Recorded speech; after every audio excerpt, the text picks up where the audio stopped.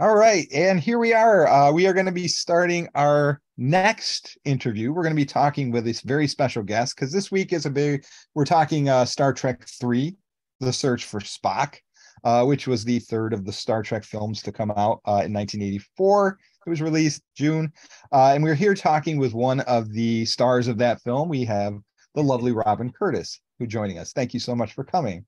Hi, Kyle. Hi, Don. Hi, listeners. Happy to be here. Awesome. So glad to have you here. So we've known this film for a long time. We watched it as kids, and I mean, so many people grew up with that. How has that kind of impacted you in your life? Just that moment.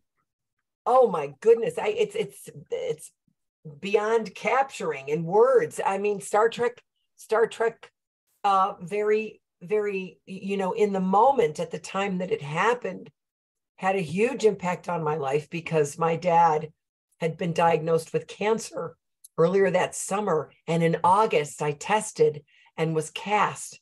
And so while my family went through this just really heartbreaking experience, we had Star Trek to just buoy us along and kind of distract us from our misery and our grief.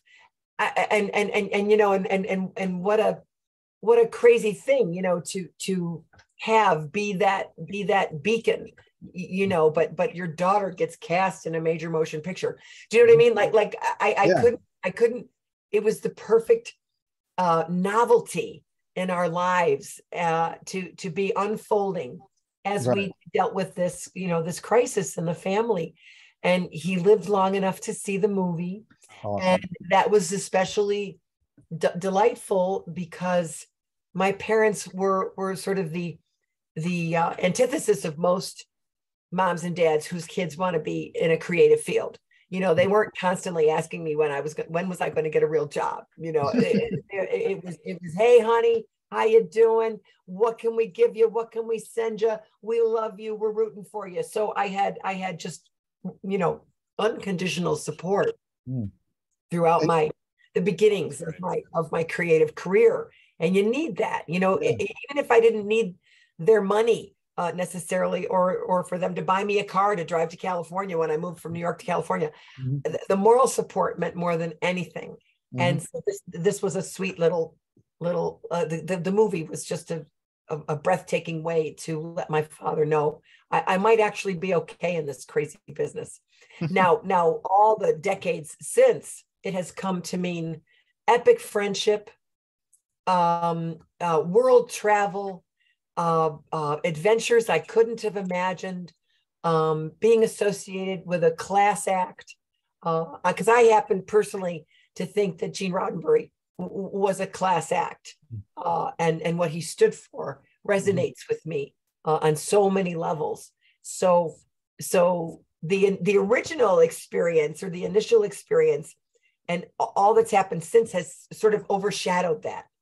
Do you know what I mean? Right. Playing the part is one thing, and the wonderful joy that this was for my family at the time. Mm-hmm. But really, it's been such a personal journey, with the franchise, with the fandom, with the friendship, the travel, and obviously, it's been a boon financially. Do you know what I mean? It's been a sweet little nugget every now and then, thank you, Star Trek. Thank you, Gene Roddenberry, comes my way. And I'm grateful to my toes. Were you a fan of Star Trek as a kid when it was on originally? Well, I'm never quite sure how to categorize this because my older brother was a fan, and he understood the show. Like, he understood, Gene's forward thinking and uncanny predictions of what medical diagnosis would look like, and beaming, and the doors, whatever. My older brother understood all those things, and the moral lessons that were happening. And for me, it was it was the love stories every week. Mm-hmm. Star Trek for me was like a living young romance comic or something. Mhm. because it was always Kirk or Shatner, usually the two of them. Or, I mean, not Kirk or Shatner, but Kirk or Spock, Mhm. uh, having some sort of, titillating, provocative connection to a woman or an alien or something. Right. And that resonated with me a lot, because I guess I don't know, I was 10.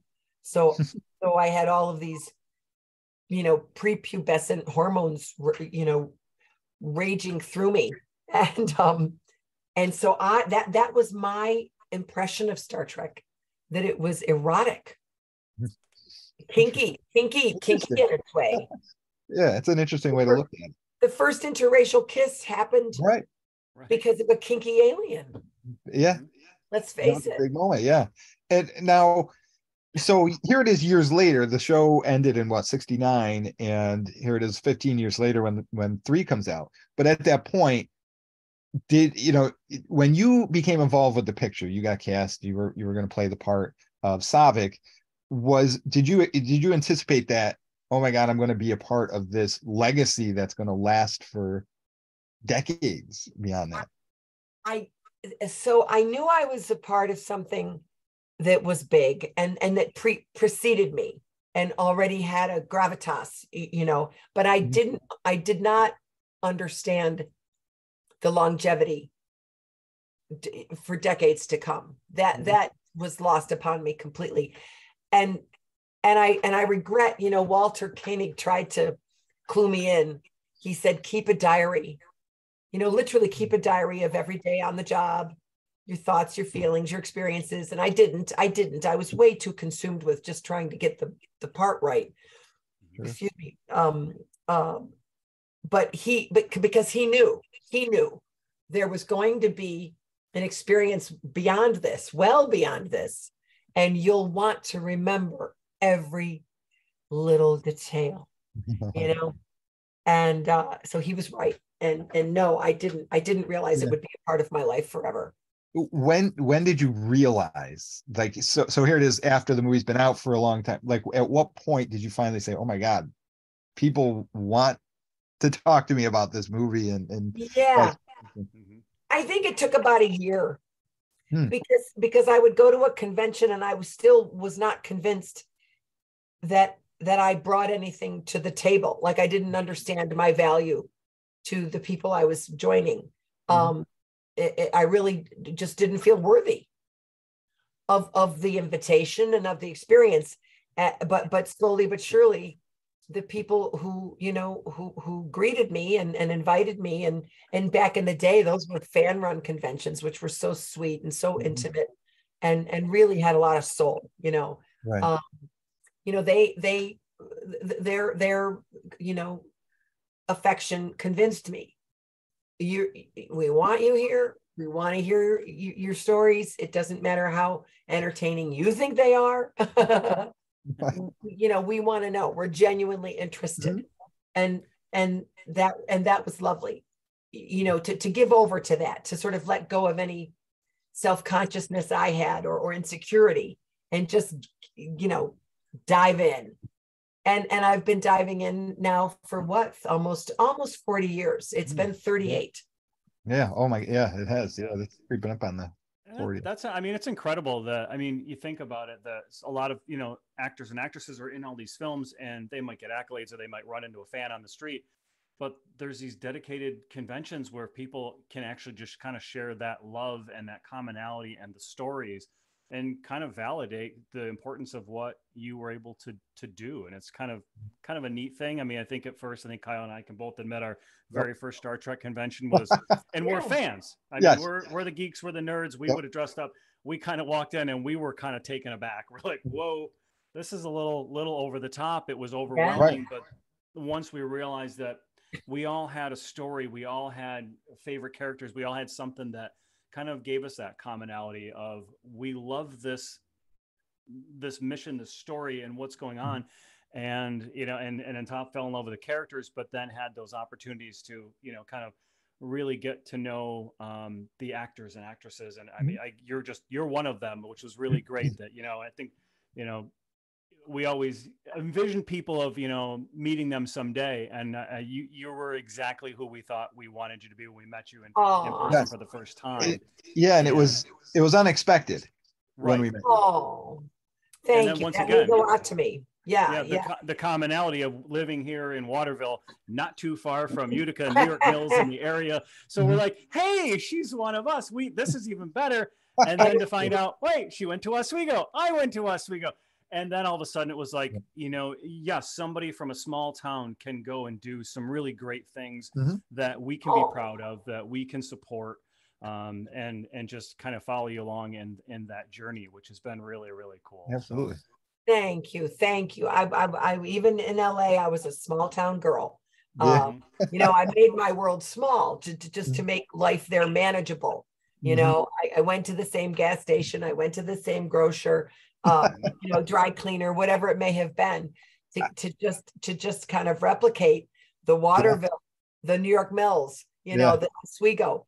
That was what I was familiar with, you know. So I've lived in bigger cities, and I've done that same thing. I always get I go to specific places that make me comfortable. Yes. It soothes your soul. You know, we're creatures of, I guess, habit and comfort, and small is comforting to me. Absolutely. So let's backpedal to the start of your career a little bit more. So where did you so now you're inspired, you want to become an actor. Where did that kind of originate? Where were you at that point in your life? So here's the thing. I didn't want to be an actor. I really didn't. I mean, no more than I thought I wanted to be a field hockey player. And what I mean by that is that I was just a really active kid in high school. And once you go to college, because I grew up in a small town, right? I could be active in everything. I literally would go to the football game in my cheerleading uniform, and then change immediately during halftime to put the marching band uniform on. And I played the glockenspiel going down the field. And then I hustled back to the locker to get my cheerleading uniform back on. And I was in the school plays, and I would come right on the bus, back from a field hockey game and go right in for rehearsal. And my mother would bring me a tuna sandwich to the school. So no, my point is, I got to college and you had to pick. You couldn't be in sports and music. So I picked music. And I picked a communications major and a theater minor. And so I was in some productions, and I hung out with the kids, the creative kids. And really it was music that I loved through college, guys. And then when I was, I had my degree, I realized, oh my God, I'm not qualified to do anything. Degree in a lot of ways. Yeah, I mean, so I saw another girl who had graduated a year in front of me, Phyllis Whitehouse, and she waited tables for a year. She said, "Hey, let's go to the city." I'm like, "Okay, may as well." And off we go to the city. And within 2 weeks, I had a third floor, 2-floor walk-up flat. Oh my God, we slept in trundle beds. Where if one comes out, there's no now floor space in the bedroom at all. Right. So one of us had to be in bed before the other bed came out. Boom.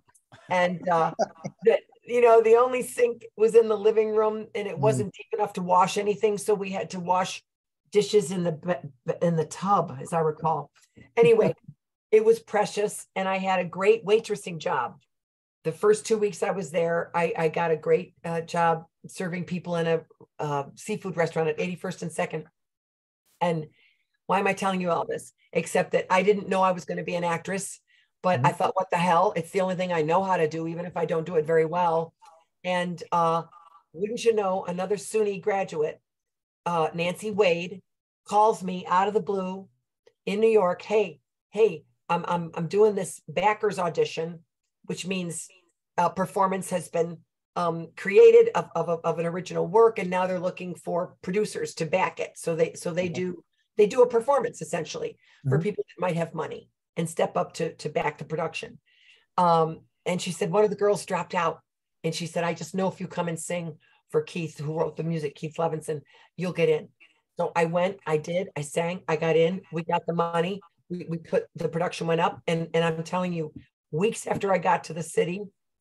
Who comes to see it but another SUNY grad, Karen Dale, a Oswego grad. And she says, I want to introduce you to my agents. I mean, what could be easier, Right? Yeah. Nice. And I meet Juliet and Lester Lewis. They never had kids, but they treated their clients like their children. And they both had very gravelly voices because she smoked Pall Malls and he smoked a pipe. Lester and Juliet. And so they took me on. And within weeks of getting to the city, now maybe a handful of months, I had my first national commercial I had to join Screen Actors Guild for Oil of Olay. Wow.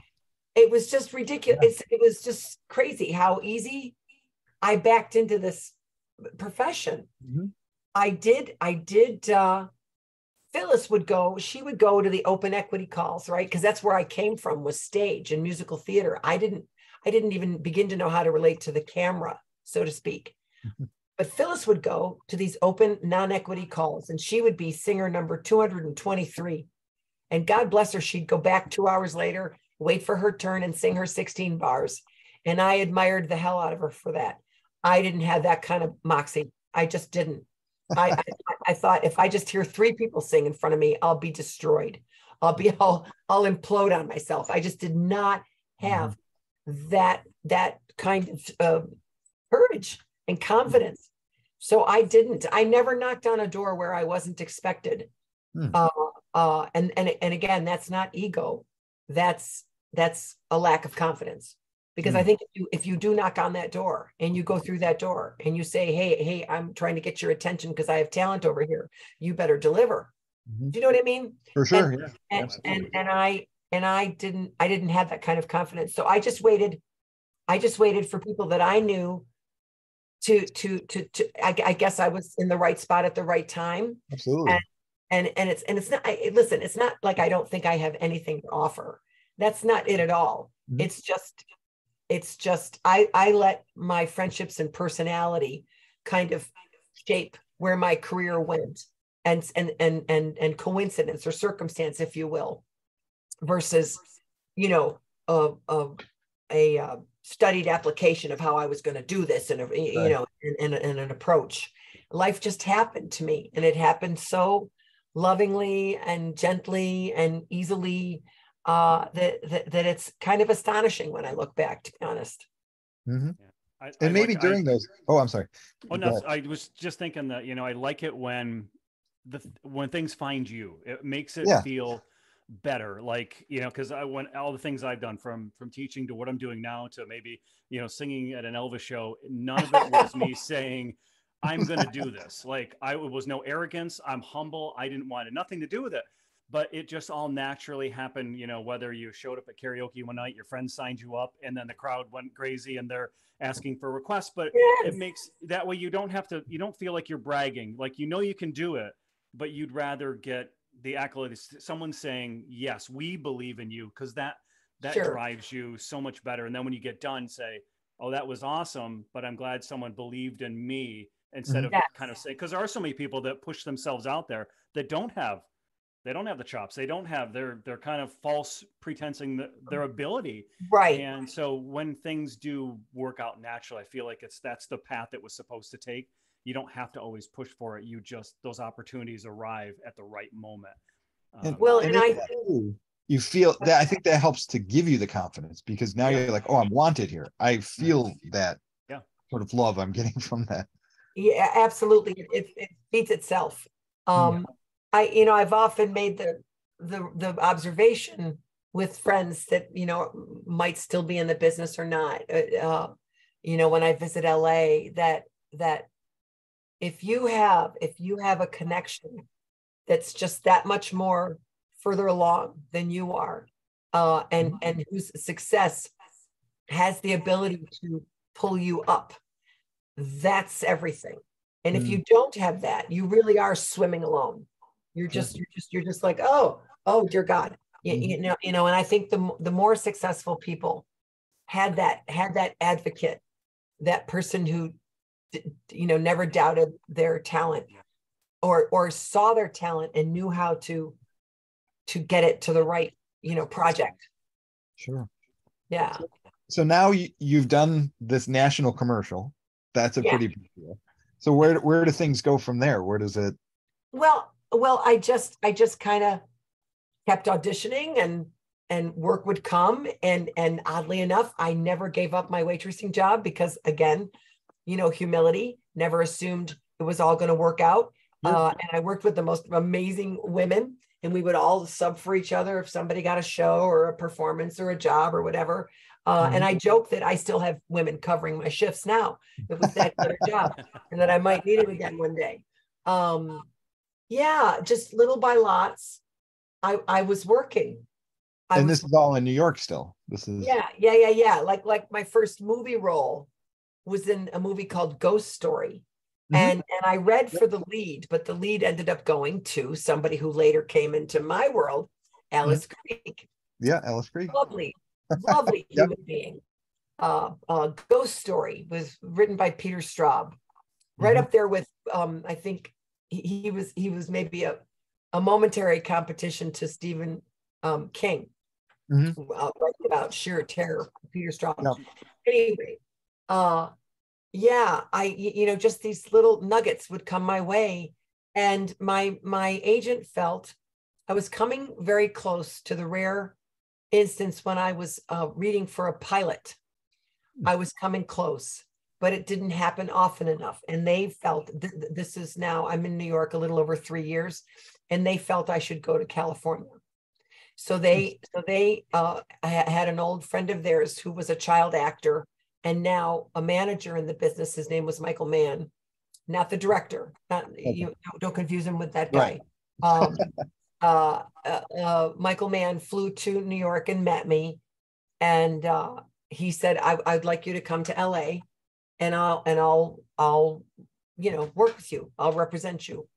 So I said, I didn't want to go, to be honest. I really didn't want to go, but everybody felt there would be more work. And I said to my family, and I said to my friends, and to the representation, I said, I'll give it 6 months. If I don't get a job, I'm going back home, because I'm a Northeastern girl. I am not a Southern California girl by any means. I like the weather. You know what I mean? I agree with you. Yeah. The snow I actually enjoy the snow. Yeah, the change, just. So anyway, the long and short of it is I went out and I got a job in the 5th month, I think it was, at John Ritter movie week. Oh, neat. And I went, God damn it. Now I have to stay. No, seriously, I was like, man, and I wonder what my life would have been like had I not gotten that job, because I would have come back to New York for sure. I didn't know that my father would be dead way too soon. I look back now, guys, and I regret that I didn't live in closer to upstate New York while the years while my parents were still alive. But no regrets. We can't change things. Right. Just making a comment that I got that damn job. And then later that summer, I went out in January, and that happened in May or early June, right in the nick of time. And then I think I did a Night Rider. Yes. Oh, yes. Summer. And Don and I were talking about this not long ago. Yeah. And it just kind of tumbled. And I remember, I just remember having really good, when I first went out, guys, one of the things they did back in the day, I don't know if they do it anymore, my manager set up a lot of general meetings. So I didn't go over in relationship to a part or a project. I simply went over to meet the casting head at Paramount or Warner Brothers or 20th Century or whatever it may have been. And it was in one of those meetings where this woman came out from her desk and said, "Where were you when we were casting Winds of War?" No. So now I know somebody had an immediate reaction to what type role she thought I would play. Somebody else said, "Has anybody ever told you you look like Rene Rousseau?" And I had been saving Cosmopolitan covers because I felt like, depending on the angle, I thought, oh my God, that could be me. That could be a photograph of me. And at that time I met the Paramount casting people. I met Elsa Bergeron, and she remembered me whatever it was, a good year and a half later, to bring me in for Star Trek. So it was one of those general meetings. Do you know what I'm saying? That planted the seed for the later meeting in relationship to a specific part in a specific movie. And she was lovely. Elsa Bergeron and Stuart Jensen. I still remember them. You know, who could ever forget the casting people that, you know, threw them a beautiful bone with a lot of meat on it. Well, it's Yeah. funny because like so Star Trek the motion picture came out that was I think it was December 79 and it did well. It wasn't a huge massive hit as like Star Wars was. Yeah. Then, you know, 3 years later they released Star Trek 2, much bigger hit. And they did it on a smaller budget, so they you know, they definitely saw the returns on that a lot sooner. So naturally they're like, we need to do part 3. And the unique thing was that this was because at the end of 2, without spoiling it for the audience out there, if you haven't seen it and you're listening to our podcast, you're probably in the wrong place. But when Spock dies, that was a huge thing because he said that was it. He was going to die and that was it. He was supposed to leave the part. That was it. But then something, you know, they're like, hey, they were talking like, can we bring you back? And he's like, if I can direct. I think that's how it sort of went. Oh. And then him coming back to direct was sort of that saying, okay, I'm back, you know, I'm going to be Spock again type of deal.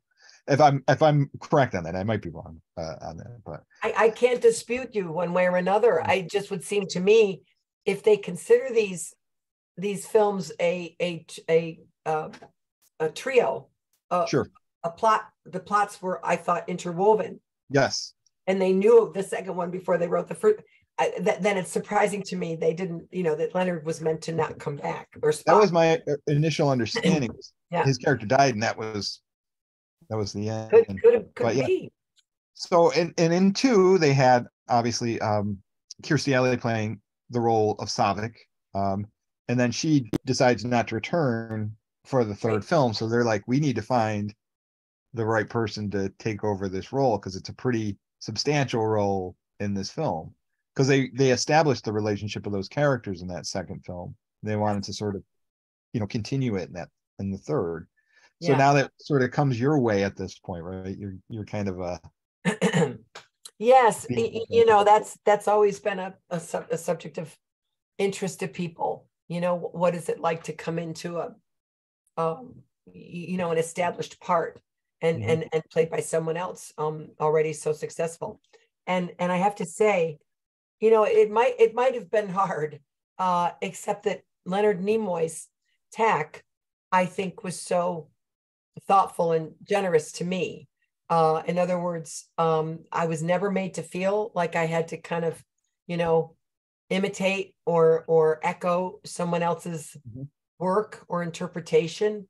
It was as if the part were born the day I was cast, honestly. And it makes once I had some distance between the actual work itself and you know, the experience, I can see why he did that, because he obviously had a different take on the character. Then by that point, guys, I had never seen 2, and I'd only seen it in recent times, actually. You all, those of you who had seen it, were telling me how different the interpretation was, and it just, you know, informed me how much any character is likely the collaboration of the actor and the director. Right. In this case, very much so, because I shook Leonard Nimoy's hand the first day of work, and I said, Mr. Nimoy, you seem to think I know what I'm doing. Well, I don't. and I said, you know, I just please. And he said, Robin, he said, I will guide you every step of the way. You will not be out on that limb. I will not leave you dangling there. And I said, okay, deal. And so before every scene, he'd wave me over, and we would sit on the edge of the set somewhere, and he'd say, okay, let me hear it. And we would do the lines. And I suppose to another actor that might be hugely insulting. To me, it was, you know, manna from heaven. being a master Vulcan, I mean, training the younger Vulcan, I'm like, hey, he knows the right. character and he knows he's done it. So he kind of knew how to carry yourself as that, There as a couldn't be Vulcan. anybody better, right, Don? I Right. mean, That's it. That's yeah, that's the master that you want to learn from and absorb totally. and like, And I'll tell me say more. that if those that compare the performances, I always felt that yours was more, and this is not any slight to Kirstie Alley, who's a wonderful actress, but I always felt yours was more Vulcan than hers was. It always felt more of that race. And that's how it was directed, so it makes sense. Right. And You know? it's directed by, like Don said, the master of Vulcan. I mean, that's absolutely. he made it the way that it probably should have been. So certainly. Yeah. Now, Now how did that process go? How were you handpicked by Nimoy, or was it like a long process of you going in and auditioning before No, not at all. It was actually very very light process. I met as I said, Stuart Jensen and Elsa Bergeron one day. The very next day, they had me back to meet Leonard Nimoy. I met him one-on-one, just the two of us in his office. At some point, he said, "Do you mind if I shoot this or film this?" I said, "No, not at all." He had a video camera running, whatever. And I think that's what saved me from that pressureful second visit, third audition, whatever, in which an actor's trying to figure out, do I do it exactly as I did it before? Do I bring something new? Oh my God, what did I do the last time? What was it that they liked that now I should bring back into the room? He did send me out at some point with sides. The sides are little snippets of scenes that they want to see you do. And I didn't know anything about the film. So he explained to me, what the scenes were. And I go out into the outer office and I studied the lines and kind of familiarized myself with them as best I could. And then I went back in and he taped that. So I never read lines again until the screen test, which was honestly several weeks later. Time went by. I was invited to Harv Bennett's office to say hello to the gentleman. I think I was introduced to Gary Nardino at some point, but I don't remember the setting. I was sent over to Western Costume to be measured. And I think we waited until the day of the screen test to work on hair and skin tone and the ears and so on. And there were two other women at the screen test. But I don't remember who communicated this to me, but someone said, "Don't worry about it. You're it. They're just here as a favor. That actress knows so-and-so, and this one knows so-and-so. Don't, just do your thing. Don't sweat it." I'm like, okay, whatever, heart pounding.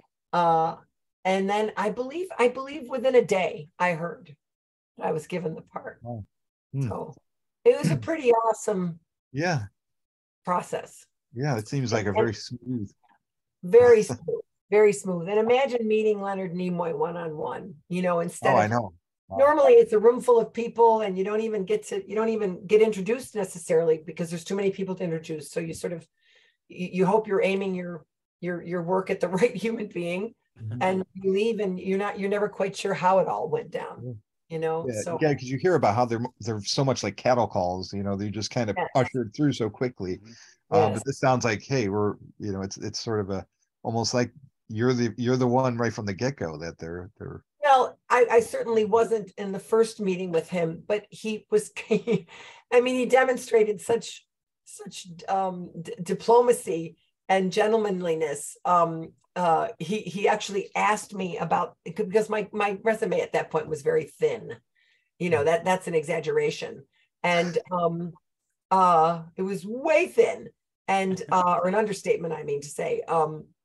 And he asked me about work I did in dinner theater. You know what I'm saying? It's like, oh God, he's talking to me about dinner theater credits. Bless this man. Was it intimidating meeting him the first time? I mean, because you said you'd watched him as a as a child. Yeah. No. It was definitely, a lump in your throat moment for sure. But he was so disarming and so kind. It was hard not to. It was just hard not to just relax because he made it so easy, to just hang with it for a little while. Yeah, he just seems like a very genuine person. Totally genuine guy. I don't even know the man very well, to be honest, guys. I don't. To this day, I don't. But whenever I bumped into him, he was thoughtful, elegant, classy man. And I always admired the truth. I felt like he lived a truthful, authentic life because I appreciated that he was sober, knowingly sober, and also, when he was struggling with COPD, he was very honest about, begging people not to smoke, Right. just how much the habit devastated him. So, and I appreciated that a lot. So now you're cast, you're in the role, we're moving into production. How did that feel? Like you're just the start of this process, Yeah, overwhelming. Absolutely overwhelming. I did not feel like a natural fit. I just had serious doubts about my ability to play a Vulcan. I didn't think I had the wryness. He's told me to practice in front of a mirror, not moving my face. And it felt forced and robotic and strange. And it didn't feel like it's almost like my head was not connected to my body or something. And at that point, I really thought I might get a pink slip the first couple of weeks. I'm serious, but I trusted him. I just trusted him, and I did exactly as he told me to do. And I thought, if anybody can get the best out of me or mold me into whatever he thinks a Vulcan should be in this moment, it's him. It's the master. So just let him do it. So that's what I was. I really was a Gumby. I just let him mold me. Merritt Buttrick was lovely, generous, willing to, just an actor who is willing to offer their support and is present for you. He had come up with the second film and Square Pegs. He had done that series as well. Yeah. No. I was aware of his talent and admired him greatly. But I'm just telling you, somebody my own age was particularly nice on the set. I was a bit, what's the word? Shy and nervous around the crew. The actual actors, George and Walter and Nichelle and Jimmy and DeForest. It's definitely got to be intimidating and overwhelming. Yeah, it's intimidating. Yeah. I mean, going from something like Knight Rider to this huge production, not just a movie, but a Star Trek, an established franchise movie. That's yeah. No, it's big. It's so big. And I just really just tried to stay in the moment and do my work. And I was coping with my dad, and that situation. So I had a lot to be very serious about. I was very serious. And because Merritt wanted to be playful. And I'm like, I can't. This is way too serious for me. I think I'm gonna be fired. Stop joking. Well, was it hard with dealing with your dad? Did that make it easier to kind of try to shut off your emotions to be the Vulcan, or did that make it more difficult because that's on your mind and you kind of wanted to be emotional? Did it make it more difficult? Because I know some people are kind of method or use like a life experience to put into a scene to utilize that, or was it something that was, it's a good question, and I don't remember the two things interfering with each other. Yeah. to be honest. Hmm.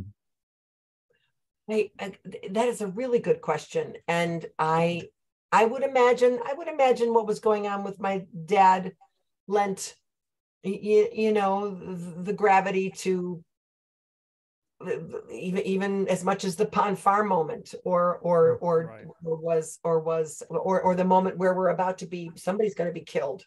Mm-hmm. And David died. Mm-hmm. Like, yeah, all of that, I'm sure. I'm sure there was an undercurrent of what was going on with my family, within me somewhere, for sure. Yeah. Yeah, it's interesting. Yeah, and you got to think about, you have to kind of switch it all off to perform in that Vulcan state of mind. Well, different. I'm reminding myself that my memory of the film was that everything in it dies, right?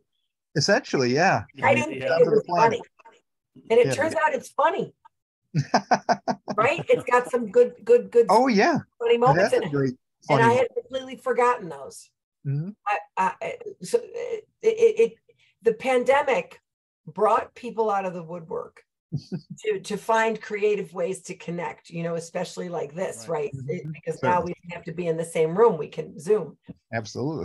And be together. And so a lot of different people reached out to me, and I thought, maybe it's time to watch this stuff again. So I watched Star Trek 3, and I watched the Next Generation episodes, and I'm like, wow, I forgot that. It's good every now and then. I suppose I'd waited about 30 years, but I really did. I thought Star Trek 3 was very serious, and I was happy to go back and realize that it had some humor in it. Oh, a lot of humor and a lot of just excitement, action, and adventure. It's a well-rounded film. It really was. Yes, for sure. And I must say that it's accented beautifully with James Horner's score. I love that score that he wrote for that movie. It's wonderful. Yeah. And Nimoy's direction is beautiful. The cinematography is fantastic in that film. Because I mean, everything's on a soundstage, right? All your exterior of the planets are all soundstage sets. So you have to make that look convincing enough that it's larger scale and this and that, and it looks wonderful. Oh wow! Yeah, I can see it behind you, kind of. Yeah, I do have that. No, that's upstate New York. Yeah, right. The snowiness. That's not Genesis. Yeah, one of my favorite moments is when Saavik and Kirk are connecting. Yes. And the music there and the lighting and Kirk's eye. Oh, it's very moving, and the fire in the background. Oh, yes. It's like, it's weird to say, but those sort of moments give you like goosebumps while you watch it. And I think like things like the music helps to elevate it at that moment. It's just really it sure does. Yeah. Yeah, and revisiting that film, and I always remember that one always stood out to me. I always really enjoyed 3, just because of mainly because I love when they steal the Enterprise and then they blow it up. That, like you say, everybody's dying, the planet's blowing, everything is just it's sort of like almost like this restart for what goes forward from there. And it's a great story, like death to rebirth type of thing. Yes. Wonderful underpinning in that story. I love that movie, but it's very well done. So now, you've, like you said, you now say you finish production, you go to see this, like the premiere of this film. What was that like? I mean, how did that sort of Oh, well, it was thrilling. My brother and his wife flew out from upstate New York, and we went to, I forget where it came out, where the screening was in LA. Was he still a Star Trek fan at this point? Like, was he Man's Chinese or anything? No. Oh no, my brother was it's still a huge. He's still, okay. Oh yeah, he's a trucker. So that's got to be a real thrill that he's like, my sister's in this movie. Big time. I got he sent me a t-shirt. He said it's something like, "It is logical. You were cast as Saavik. It is logical." And then my parents sent a telegram, "May the force be with you." And I said, oh, nice sentiment, but wrong. Right. Nice guys. Close. Yeah. Yeah. Anyway, no, it was the film coming out was mind blowing. I was all caught up in a world romance. So my manager in LA convinced this man who was Egyptian and Italian to cast me in a lead in this foreign film called Un filo bianco, un filo nero, which is a white thread, a black thread. And I played a young Jewish attorney in Manhattan who goes over to Israel. She thinks to get engaged in the cause of the Jews and ends up defending Palestinians in the prisons, and et cetera. So it was a world, an exotic world cast, Italian actors, French actors. It was so interesting. We shot at Morocco for 3 months, 3 or 4 months, early in 1984, while Star Trek was being edited and put together.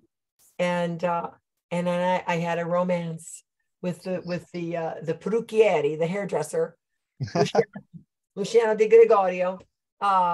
And so I was all caught up in going to Rome after the film shot, but making sure I got home for the premiere. Rome, Italy, I meant to come home. Yeah, not to be confused with Rome, New York. Right. Very similar. The best thing later that year was when it came out in the theaters, and I was in Riverside. Oh yeah. Oh my gosh. Riverside Mall. Yeah. And we took, oh my God, we took the local funeral home. I want to say hearse, but it wasn't the hearse. It was the limo. Okay. Yeah. The family. And they lent it to my mom and dad because they knew my dad was not in great shape. And so my dad and my mom and I had 2 grandparents at that point, and myself, we all went off to the Riverside Mall in the funeral home limo, and watched the movie with neighbors, friends and stuff. And then friends in New Hartford had a big party afterward. Oh, that's awesome. Sweet. It was very sweet. Yeah, no, it was wonderful. Yeah. And here it is, like we said, 38 years later, and we're still talking about it, and we're still talking about how much we loved it, because it's still such a great film. And we're so glad that you were a part of it. Thank you. Absolutely. Me too, guys. It's interesting. I have had more than my fair share of as I mentioned earlier, wonderful trips and Star Trek cruises and conventions, hither and yon, all over the globe, really. And it looks like now there are so many actors, so many new franchises, and so many current actors in demand, that I have one appearance. I didn't think I was going to be going out quite this soon, out of the picture, I meant. But I have one invitation. I'm going to be in Orlando, I think, in October of 2023. But that's it. Wow, really? And that's unusual. So I may, be saying goodbye to that experience simply because it's such a crowded, it's a crowded room. Yeah. And I think the convention has kind of gone by the wayside to some. I mean, they've gotten so big, and so that's the thing. That who can manage it? Not many. Right. So, yeah. Because we do one here at Mohawk Valley Community College, Uticon. Yeah. If you're more than welcome to come. But we had a writer. He's written for G.I. Joe for decades. He came up to the show this year. He loved it because he hates New York Comic Con. He's like, it's too big.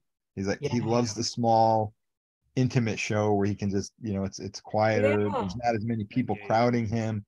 I mean, he's in his, I believe he's in his 70s at this point. He does, it's too much. Yeah. What's the name of your event? Uticon, we call it. Uticon? Oh, that's hilarious. Okay. It's all done. We do it for charity. It's for the American Cancer Society, so all our proceeds go to that. But it's a nice, intimate, small show, but it's a lot of fun. One day. Is it at the college? Yeah, right at the MVCC. We do it. Sweet. Yeah, so every October we do it. That was pretty awesome when they brought George in. Oh, I know. 4 or 5 years ago now, or was it longer? Yeah, it was like about 4 or 5 years ago, I believe. Yeah, and he was just in Oneonta. Don just went and saw him in Oneonta. Yeah. Oh, really? Yeah, cool. it was wonderful. Yeah, we sat right up front, so it was just really just nice to hear the story. I mean, I've heard some of the story before, listening to Howard Stern or whatever, so I kind of knew a lot about the book and about and about the musical and everything. But to hear deeper stories and have just what a nice guy. Yeah, absolutely. Yeah, just extraordinary. I missed the one at MV, but yeah. But now, yeah, I just want I keep thinking of this, and I know that's probably not anyone that might be a Star Trek fan and maybe was younger than me. I wasn't the Star Trek fan from the get-go. It was always Star Wars. Kyle and I have talked about this before, and it was probably right around this time. I think it was Thanksgiving. Star Trek 4 was on TV, so that was really my first Star Trek experience. So I didn't go in sequence. So I didn't see Kirstie Alley as Saavik. I saw you. So then I'm like, well, there's more to the story. I'm like way before the whales show up. So I went back and I watched 3 and then 2 and then 1. I don't know why. I kind of felt like I needed it. So I watched it out of sequence. And I think that's why when I think of Saavik, I think of you, because you imprinted, the character as the first one I saw. So when I see hers, it's almost like she was the kind of replacement, not. Yeah. It just depends on where you start. But I'm like, that's really where I started for myself. And 4 was what got me into it. And then when I saw 3, I'm like, oh, now I understand why they're on this Klingon ship. And now I understood, but it was just a weird pull. But 4 and 3 really are what grabbed me and pulled me into the Star Trek world. So it was really cool. So that's why I've always imprinted on the Robin Curtis Saavik. So thank you. There's not many for whom I was first.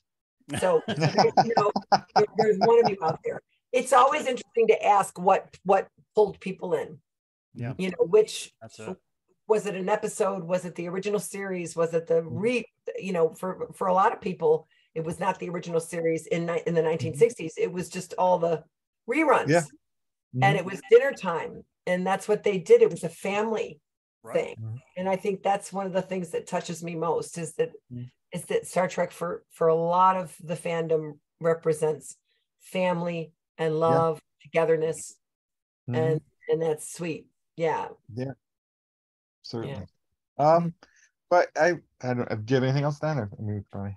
I just wanted to. It seems to be more of a thing now. Maybe not so much back then, and maybe with the world. Did you ever take anything? Did you take a prop? Did you take a costume piece? A bolt from, bolt from the Klingon ship. Something, memorabilia from the film. Oh no, it's a good question, and they monitor us like cray. Yeah. Seriously, like scripts are numbered, everything. Yeah. So, and everything, if something's put in your hand at the beginning of the day, it's taken out of your hand at the end of the day. Really? So the best I got out of Star Trek 3 were used ears, meaning they had just been removed from my head and they were going in the trash. And I did my best to resurrect a couple. And I think I may have finally sold them a couple of years ago in Vegas. I'm not sure. I can't remember exactly, but that, and I believe I did when I did Talera on the Next Gen. I think I took the little neck piece that was on my neck. I don't remember exactly what that did. But again, it was removed from my body. It was on my body. It was removed from my body. So there was an easier chance of scarfing it. Or whatever the word is, nicking it, from the situation. Yeah, no, I'm not much of a thief. I'm a good girl type of person. I'm a rule follower. So I couldn't. Yeah, I didn't walk away with anything juicy. Yeah. Well, I just wanted to thank you so much for joining us. Thank you so much. Chatting about this. It's been great. Enjoyed it very much. So good to see you again. Listen, thank you for your patience with me, Kyle. Oh my Oh, goodness. not a problem. Appreciate it. Anytime. Okay. We, like I said, Yeah. this program we record very infrequently, so we're like whenever you guys are available that can be on here, we'll make it happen. I want to wish you both this phenomenal Thanksgiving. And, You as well. Thank and you. Yes, thank you for too. pulling me out of the ether. I appreciate it so much. And I send you both my affection. Well, our Thank thoughts you are so for Saavik the series, so you're not done yet. It's bound to happen. Hopefully. Everyone else is getting something. Yeah, right. It seems to be happening for everybody. So Thanks, why God. not? I'm not counting on it, but we'll see. We are, so it'd be awesome. Bless It you. would be. Thank you. Live long and All right. prosper, guys. Oh, Thank you. thank you. Bye.